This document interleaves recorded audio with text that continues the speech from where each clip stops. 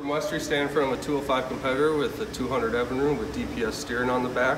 We got a big Shorelander trailer underneath with tall load guides and a spare tire swing tongue, standard at Westry's.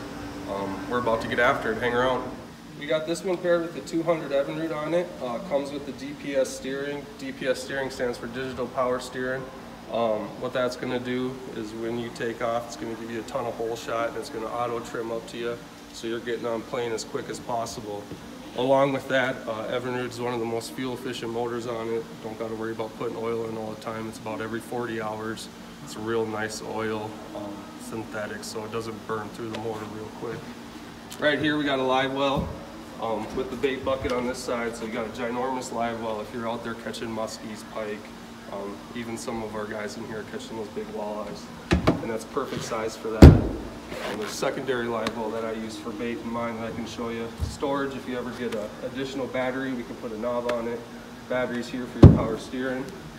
On this side, you got a cooler. It's perfect for worms, grubs, all that kind of stuff. Know for a fact it holds about 24 cans in there. For those guys interested in that.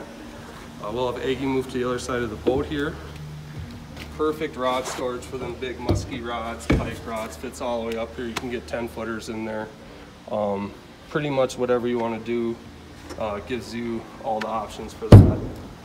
The other nice thing I like about this, you got a fish on here, you got all this space to walk around on here, as well in the cockpit, so you can get to the edge of the boat, pick up them fish real easily.